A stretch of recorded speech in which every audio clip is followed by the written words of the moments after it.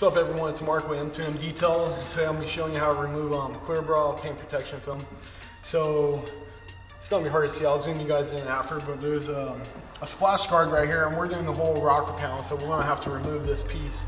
So pretty much I'm going to show you how we remove them. I use steam, it's the best way. So yeah, let's get to it. I'll zoom you in so you can see it. So there you guys go, you can see it right there. We're going to be removing it, it's kind of hard to see, there it is. So we're going to be removing all that little splash guard. All right, let me put you guys up. I'll get to it.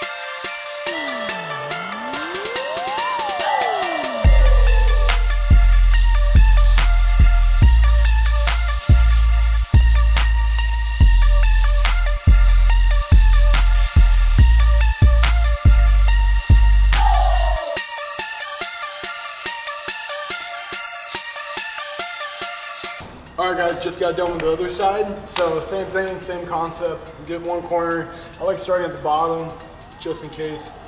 I don't know if anything happens, but I always try at the bottom to the top. So yeah, pretty much steamer. I'm using a McCulloch, like $129. So they work out pretty good. That's about it guys, thank you for watching, subscribe. It's Mark at M2M Detail. Have a good day.